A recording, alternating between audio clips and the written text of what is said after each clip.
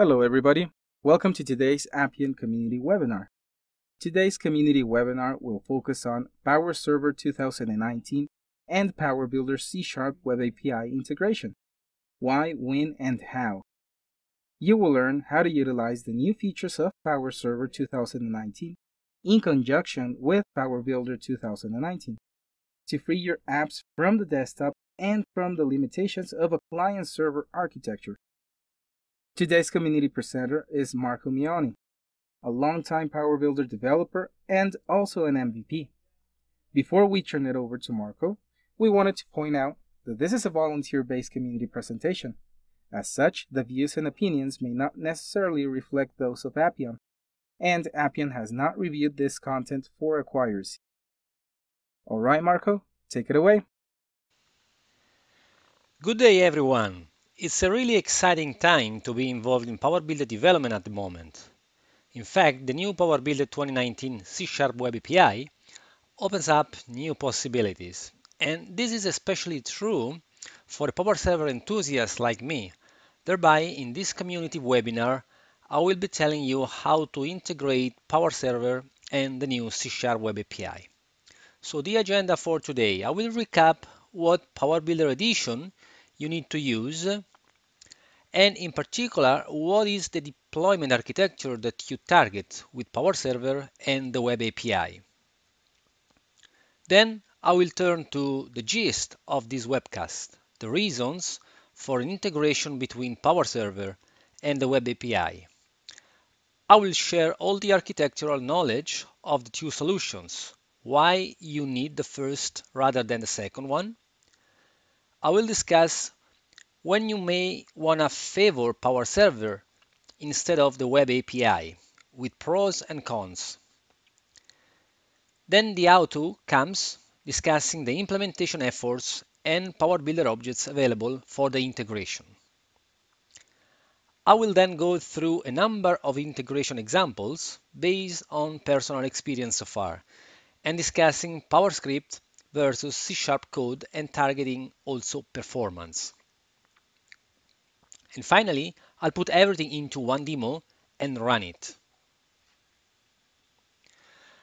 Talk about me for a little bit. PowerServer is my daily development framework. I have spent the majority of last 10 years in about hundreds of migration projects from 2 tiers PowerBuilder applications to 3 tiers web or mobile platform. I try to be an active Appeon MVP in the Appeon community Q&A and the webcast. I am also speaker at Elevate conferences in US and PowerBuilder user groups in Europe.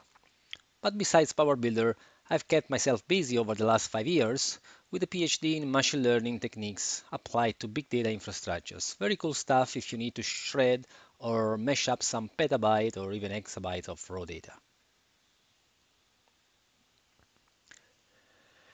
As you already probably know, PowerBuilder is delivered in 3 editions. You may want to skip the standard edition if the goal is developing N-tier solutions. The Cloud Edition offers all you need to develop ASP.NET Core Web API from the PowerBuilder IDE or from a brand new C# IDE called Snap Develop. You can leverage .NET Data Access objects like .NET DataStore and .NET Model Store so that your technology shift from PowerBuilder data window to C# REST services is simplified by automatic transformation tools.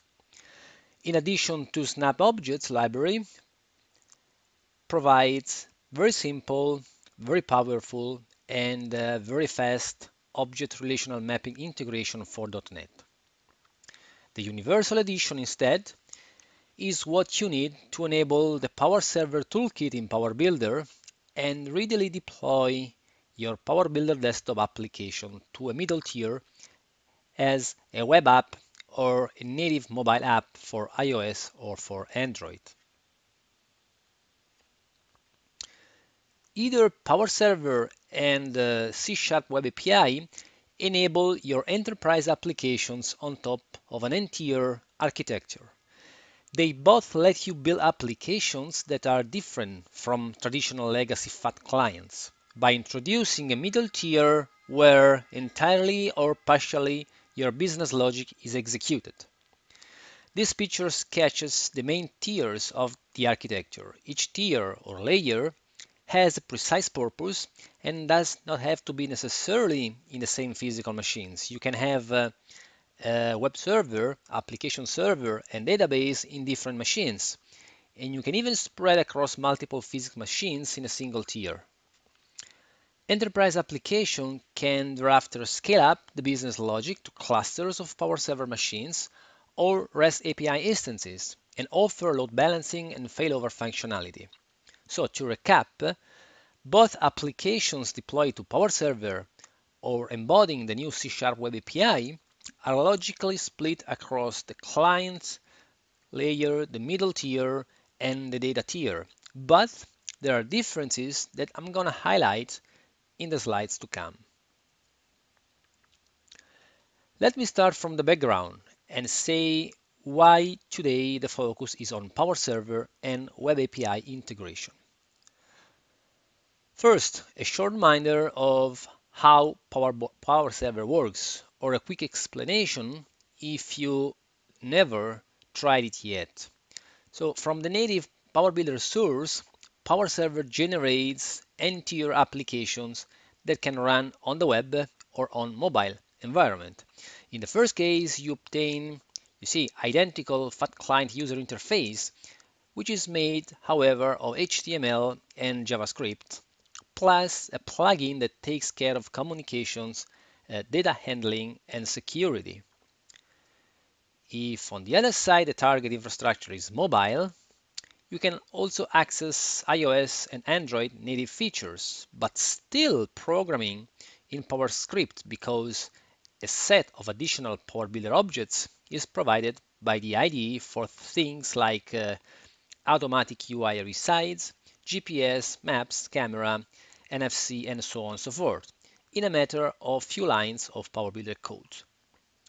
The application business logic, including data window and transactions, data connectivity, and PDF handling is deployed to Java or .NET backend. So there is no need to give up on your PowerBuilder native functionality.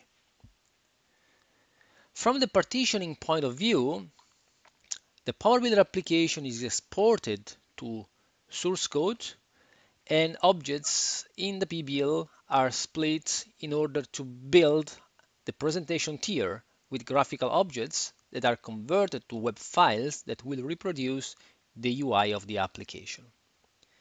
And as far as the business logic is concerned, data holder and data container like data window will be replaced by J2E or .NET objects running on the server side, which are part of the PowerServer implementation. Let me clarify that PowerBuilder MVO, being PowerScript, are converted into JavaScript classes too. So they are here in this part of the split. So if MVOs include embedded SQL, those are wrapped into server calls and transmit to the server objects. What you get in the end is an N-tier web-rich application that lets you have complex functionality and advanced graphical interface with multiple windows, one on top of the other, like in a typical fat client MDI application.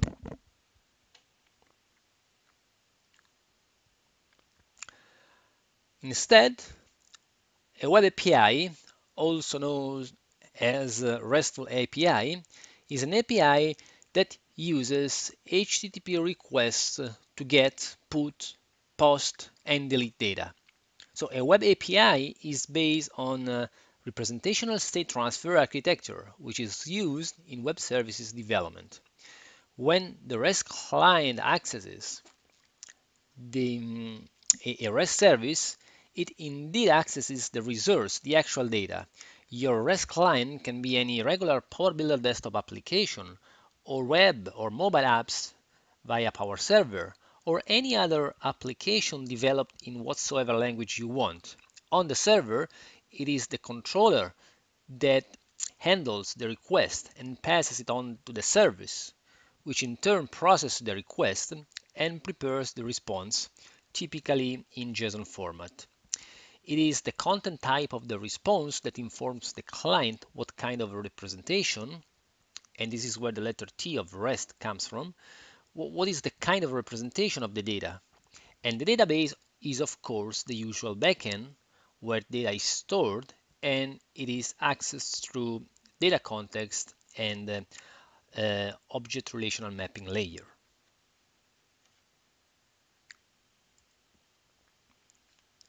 In the future releases of PowerBuilder, Web API will embody a fundamental role.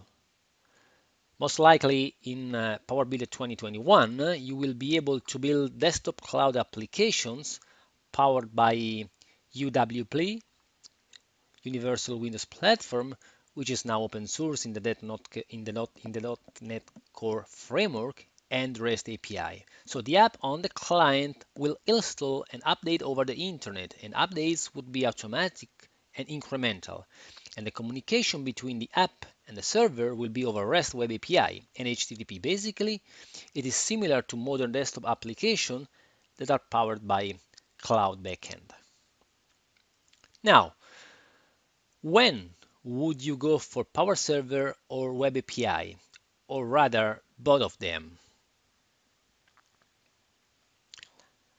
So let me answer by a recap of pros and cons of both approaches before discussing the need for integration. Pros of PowerServer are easy to figure out if you are legacy PB developers and need to provide a fast upgrade strategy to web or mobile platform. It's easy to interface Java or .NET Server objects if you use PowerServer.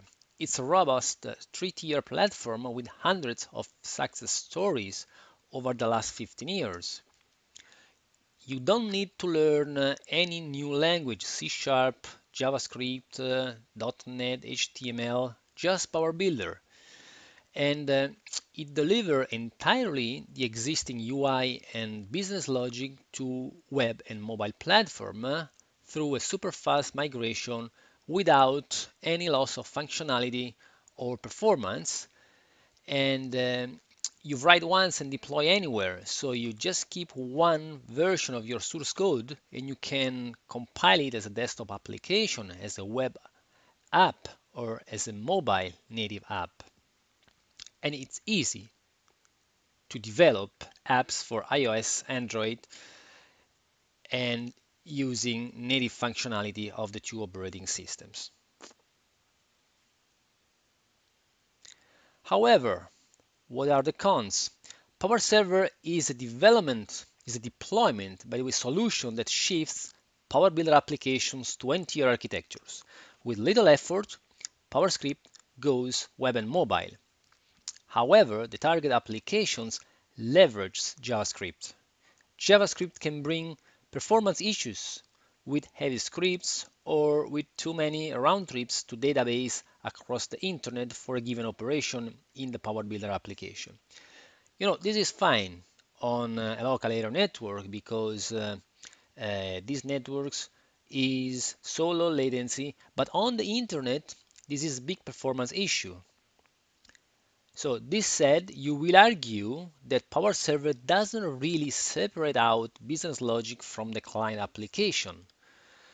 With PowerBuilder MVOs, that is usually your business logic and embedded SQL that are still executed on the client side, and when the business logic gets very complex, there is a long list of historical hacks or workarounds for moving the business logic to middle tier or even to the database, like get set full state of the data windows, storage procedures, SOAP web services, .NET assemblies implementations.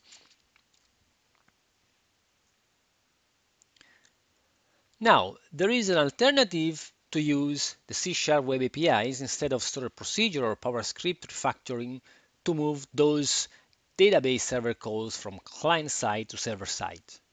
The new PowerBuilder 2019 C# Web API feature offers the perfect scenario for supplementing large PowerServer-enabled applications with full-fledged .NET Core and C# REST API. So the C# Web API solves the problem of code that you don't want to be SQL-based, but rather service-based. So a great pros of Web API is performance speed up. I will provide you later an actual comparison between pure PowerServer and PowerServer plus API. Another benefits of C# Web APIs is, well, you don't have unsupported feature. Currently, there are some PB features that are not supported in PowerServer because the underlying JavaScript. So by using C# Web APIs, the developer doesn't need to work around or remove certain features. And related to this point, some customers complain about PowerBuilder itself and say, its features is too limited compared to C#. Well, now there is C# Web API, the PowerServer application can do even more features than original PowerBuilder app because C# has more extensive feature set than PowerBuilder.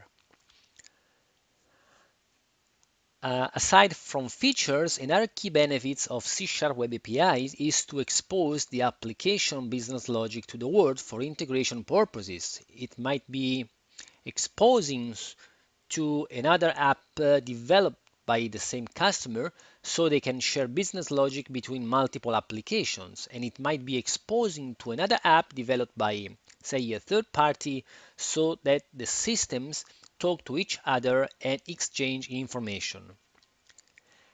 And the last but not the least, with C#, you can C# Web API, C# DataStore, you can reuse most of the PowerBuilder data window handling functionality. What about Web API disadvantages? Of course, you need to learn C# and the .NET Core libraries.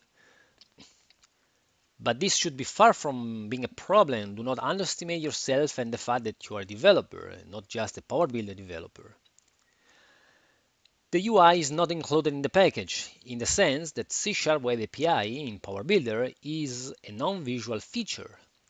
That's why PowerServer 2019 represents the easiest and the fastest solution for delivering the web or mobile UI to your project. Or if you want, just look out there. You will find lots of web UI frameworks, but it's not gonna be as fast and as effective as PowerServer, where you can stay with PowerScript and data window development. So to put everything in one recap picture, you should think of PowerServer and C# REST API integration, especially if you have already undergone PowerServer migration efforts, but want to transfer some heavy computation to the server. So the web API are implemented in C#, but PB 2019 and the new IDE Snap Develop 2019 provide lots of utilities specifically tailored to PB developers to simplify the plumbings.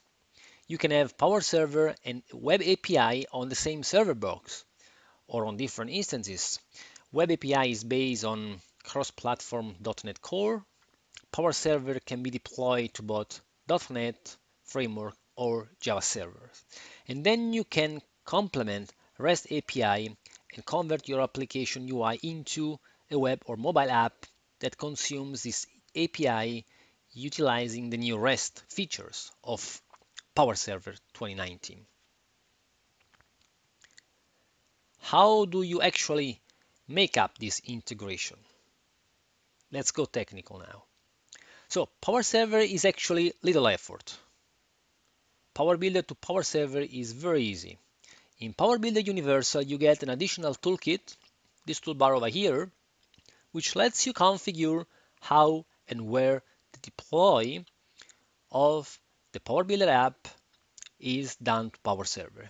In the picture, you see an example of PowerBuilder application, and once the deployment is completed, each individual objects here, data window, MVOs, windows, etc., have a correspondent objects as a web files. So each individual objects in the PBL becomes web file along with runtime features belonging to PowerServer itself, of course. And these web files are stored on the server web root. This is IIS, so 3W root, inet pub 3W root. And these files are downloaded by the web browser or by the mobile client when the application starts the very first time. So very minimal conversion effort and fast learning curve.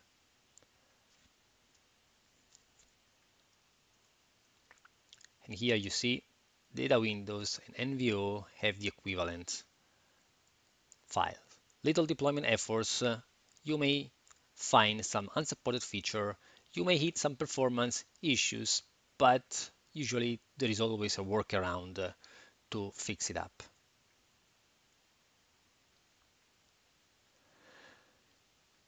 When you migrate instead from PowerScript business logic to Web API, you need to learn how to structure your API. The picture shows on the left the business logic of the PowerBuilder application, while on the right the equivalent implementation in C#. You have to convert data window, so from PowerBuilder data window to, for example, C# data store. You need to convert PowerBuilder NVOs to correspondent C# classes. You need to convert transaction objects into proper data context. In one word, you must follow ASP.NET MVC and Web API specifications, where users interact with the controller up here, which manipulates the models down here, which updates the views, which is what is seen by the user. So with clients performing HTTP requests to get, to put, to post and delete data. PowerServer and Web API coding is of course different. C# is case sensitive, string are in double quotes, backslash escaped, and you have class methods for data conversion rather than system functions.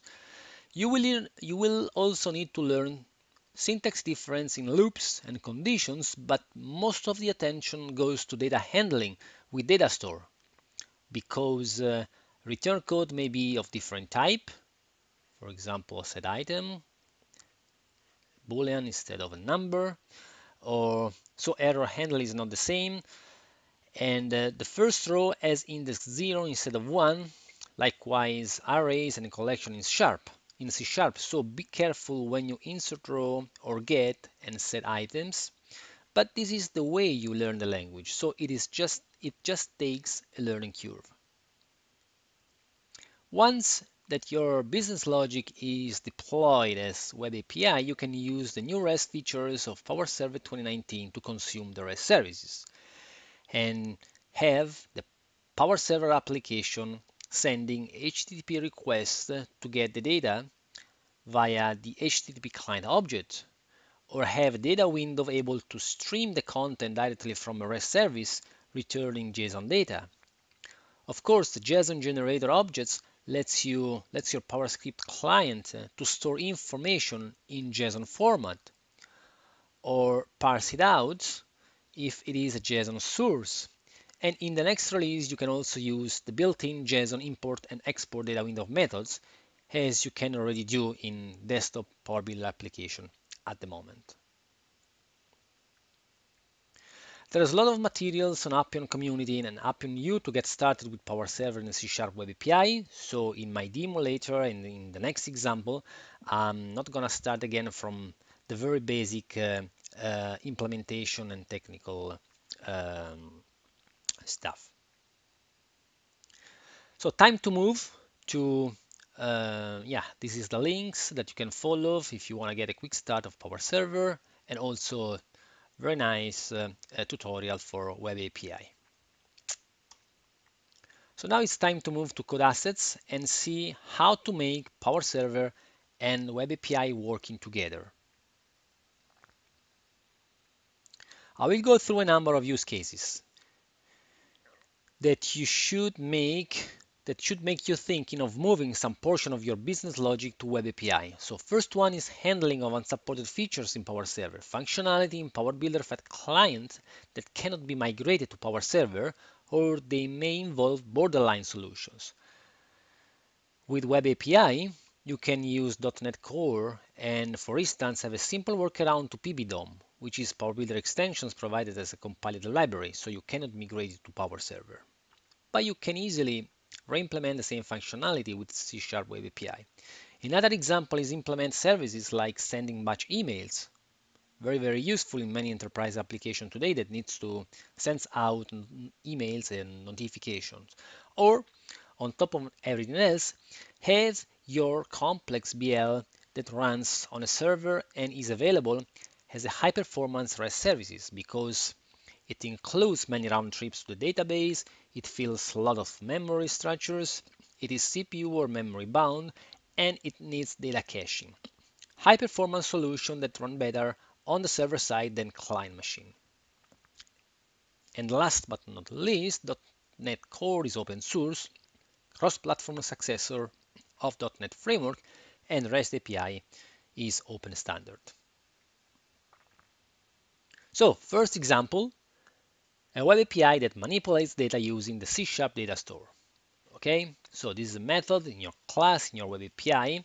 The method gets data store as an argument, and you export the data. What you want to achieve in the end is generate an XML out of this data store using probably the link package. So the .NET query language that generates data source independent queries. So C# Data Store has an extensive API for manipulating JSON data, but besides that, so far you can only export data as a sequence of comma-separated strings. So this example calls export string here, then splits rows by new line characters. And by the way, C# has a very large set of effective functions and collections for in-memory data manipulation. It's not just array and structures like PowerBuilder. You later split by commas because you have a list of comma-separated values strings. So first of all, you split by new line, then you split each columns by commas, and create the XML by using the XML link objects to build XML elements and attributes that match the definition of the data store columns. So customer name, department ID, and so on and so forth in my example. Ultimately, you save the root of the XML elements to disk. So here to the right in this picture, you see the content of a PowerBuilder data window, which becomes a C# data store in your web API project, and the XML output. Few lines of code and no need at all for PowerBuilder DOM.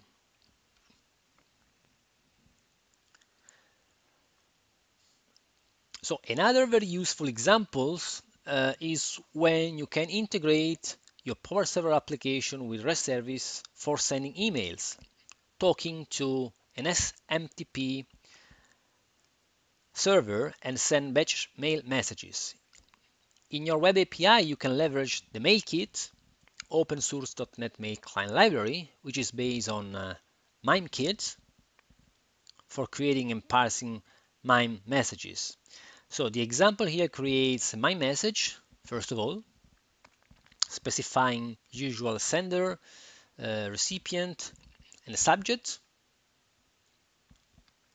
Then it builds the message body and specify attachment if needed. Then it configures the SMTP client with security and server settings, and finally it sends the message out. So as simple as that, while in PowerBuilder or PowerServer we need to struggle with third-party libraries or wrap .NET assembly into convisible wrappers. So think about this solution. Now let me do something which will probably match more closely your existing complex data handling in PowerServer. I want to demonstrate the performance boost that you can achieve with Web API. So to this extent, I will refer to the Microsoft SQL Server AdventureWorks demo database, which, among the others, contains two tables for sales order headers and order details. So I will mock up a model of a business logic that for each order performs some type of operation that are usually known as performance killer in PowerServer applications, like several round trips to database, um, dependent server calls, or I will fill memory structures, or also string concatenation and replacement. Actually, here I will focus on the first one, multiple round trips to database, and code optimization is not the goal, but you can agree with me that it is a typical use case that normally you cannot transfer to store procedure. And these round trips cannot be optimized because they represent interrelated retrieves or updates by means, for example, of data window retrieve at time n being necessary beforehand data window retrieve at time n plus 1 can be performed. So we will then actually compare performance in PowerBuilder client server version of the application versus pure PowerServer versus PowerServer plus Web API. The PowerBuilder application will be our baseline because it of course runs using the machine code, which is very efficient at code level, and database connection in client server is permanent, which allows for faster performance in local area network. But the converted PowerServer application execute the JavaScript, which will be suffering of low latency or extra communications that is typical in N-tier architectures.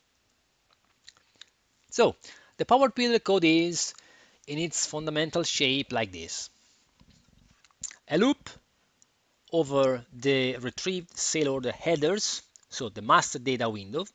Per each order, a cursor is declared for subsequent selection of detailed order information.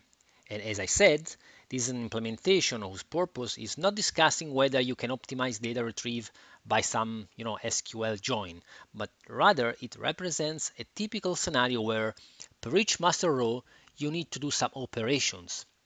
Can be calculation of monthly payrolls for all employees of your company, can be statistics on all history cases in a hospital, or like in this case, total incomes for all items of all orders in a given period of time. So the fetch here, the fetch line gets the sale order detail data, and in the cursor loop here, the amount variable, this variable, gets updated at each iteration to signify some, some calculation that occurs per each line, per each step of the cursor loop.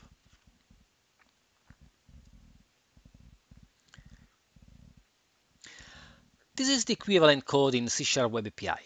You can use the Snap Objects library, which provides very simple and fast ORM integration for .NET. We start again from the sale headers retrieval, then we declare a collection of order detail data model where sales order detail data type is automatically generated by the PowerBuilder C# model generator from a data window object. The SQL builder here constructs SQL statements programmatically and in a database agnostic way. Here we actually use SQL query builder because we need an object to build a SQL select statement. With this SQL builder, you only need to build a syntax structure, and database-specific SQL statements will be generated based on the syntax structure in the data context. That is, in this case, you select a list of columns or relevant fields from the sales order details, and where the order ID matches the given input value. So SQL Builder is a very handy feature in Web API. It removes the headache of mastering the SQL statements for various, database types. Within the loop, then, what happens? The SQL executor executes the select prepared by the builder, and for each order detail into the order details collection, we can update our total amount by adding quantity times unit price minus discount per each item. Okay, so that's the equivalent implementation in C# for your PowerScript cursor-based business logic.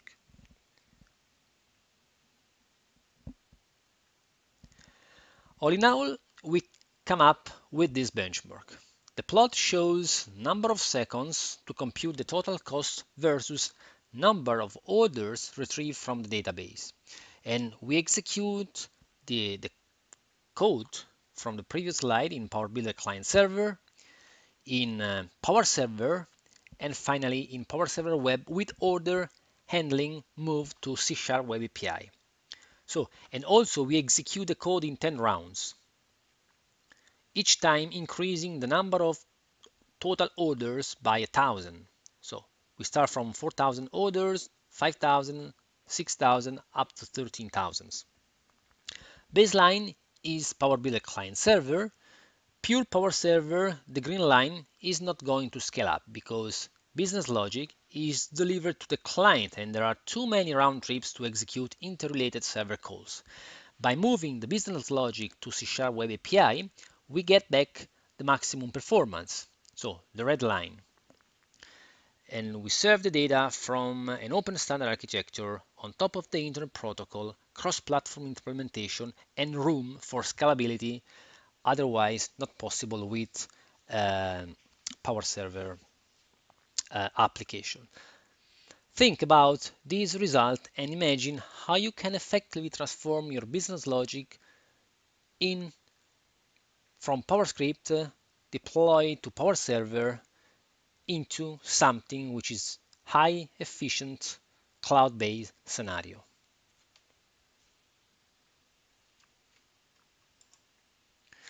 Okay, last example before moving to hands-on is data caching, which may help you out to even beat fat client performance. Say you want to implement your own data caching because there are data store holding rows that are not meant to change frequently, and you may hold them into server memory instead of performing database retrieve at each request. So for simplicity here, we declare a session data class that contains a generic data store object and a timestamp for refreshing purpose.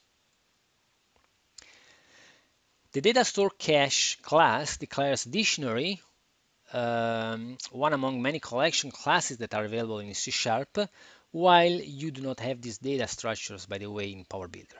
So the dictionary is made of a key, a string that identifies the web session for which you want to cache the data store, and the data store itself. And this class has a retrieve method here, which takes the data object name and retrieval arguments, if any.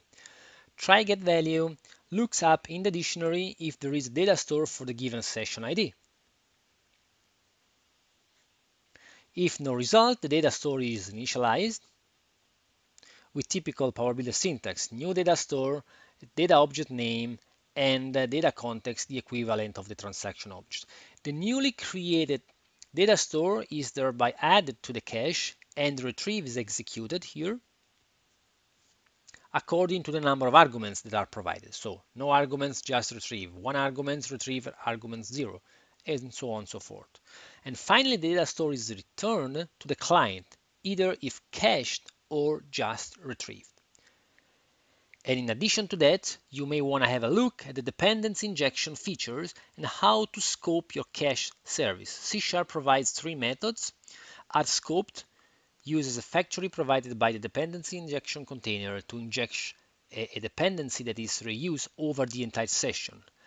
Add transient provides a new instance of the class per each request, and add singleton is for one instance throughout the service lifetime. So if this sketch example, in the sketch example I just discussed, I've used add scoped. Very good. Now it's time to move to the demo. All right, the first example is the deployment to PowerServer of PowerBuilder as client object functionality. So I'm going to start from the new C# IDE, snap develop, and here I have my web API, the project that follows the usual structure, controller, service, and models. I have a SQL Server data context that is used in the service class to access the database, and the service class manipulates data from the department tables in the AdventureWorks Demo database. For example, let's take the retrieve method, which creates a new instance of C# data store. It sets the data object created by the C# model generator in the PowerBuilder IDE and retrieves it. Then the data store is returned to the controller class. So here is the department controller and the code related to the retrieve method. The controller class answers, in this case, to the HTTP GET request and returns a string. The JSON, which is the JSON export of data store filled by the service. Okay, data store export plain JSON. You can see the HTTP route here. It is server name, then /API /controller name, and /retrieve. All right, then PowerBuilder, and so I have a very simple user interface. This is what I'm going to use in my client application, in my PowerServer client application. So in the PowerBuilder IDE, I have several buttons. Let's have a look at the retrieve. I use the REST object. So the REST client object, also the HTTP client object I can use. So in the retrieve, I call the web API and loads the JSON into the data window of control.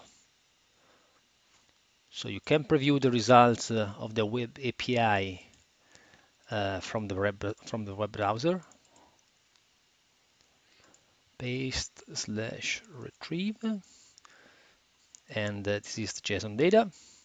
So at this point, let me deploy and run this PowerBuilder client to PowerServer.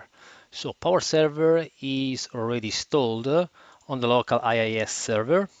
A local deployment profile adventure is already configured, and I deploy the app and run it. During the deployment, the code is exported and web files are created and transferred to the web server. So the deployment actually takes 3 steps. At the end, I can run it. You see, in a matter of seconds, I will run my PB application into the web browser, and I get the UI from within Internet Explorer. I can select the button and call the web API. So the process of parsing the JSON is automatic. The REST client object matches the data window columns with the JSON keys and fills the data window accordingly. Here I see the columns, and also I have a text box to display the response body, so the actual JSON data, and the response header. So extremely easy. Okay, now the second example is the complex business logic, which has the goal to compare performance between pure PowerServer application and PowerServer in conjunction with Web API. So it is the same Web API project. Let's take another service class, which somewhere down here retrieves another C# data store containing list of some thousand sales order. Then it uses the SQL builder to actually construct the SQL query to select all order details for current order number. Execution of this query is done through the SQL executor, which fills a collection of sales order detail model class. And finally, For each order detail into the orders collection, some mathematics is done, and finally the amount is returned to the controller, which sends it back to the web client. Web client, which is again PowerBuilder, and it is deployed to PowerServer. So our client application this time has two buttons. The first one executes regular database code. So it's this one example we have seen in the presentation with the data store retrieve, and per each order we get the order ID. We declare the cursor on corresponding detail orders, loop over the cursor, and make calculation. With the performance killer, one server call per each row in sales details. Second button is Web API. So HTTP client object, which sends HTTP GET request to the controller entry point for our service method, which also takes an argument here that is the maximum order number. This is for retrieving at each round 1,000 more orders every time. To speed up a little bit the test, we do only one round, not 10 rounds as in the performance plot from the slideshow. So let's deploy again the client application to PowerServer, and we run it.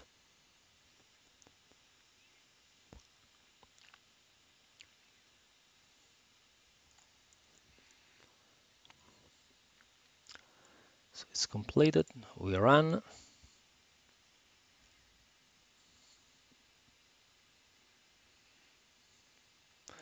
The UI will show up.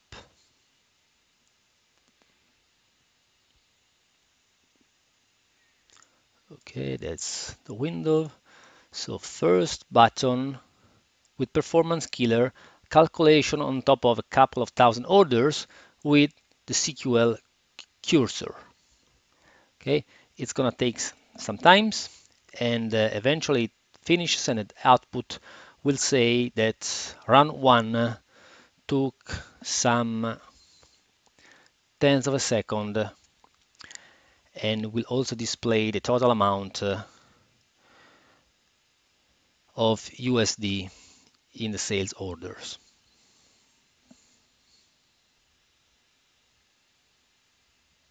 There you go. So 39 seconds and some 11 million USD. Second button, the Web API. It takes 7 seconds and same results. So this is why I am so excited by the Web API. I can truly complement the power of PowerServer and web or mobile deployment with complex business logic deployed to the server side instead of being converted to client-side JavaScript. Thank you very much for your attention, and I hope I made you understanding how PowerServer and Web API are not like either one or the other, but rather two solutions of a kind, and you can combine them together in order to get the best from each one in the same end-tier or cloud uh, infrastructure. So stay connected with the Appian community at community.appian.com. There you will find Q&A as well as articles and technical videos. Follow Appian roadmap on social networks and eventually also share your material. Thank you very much for your attention.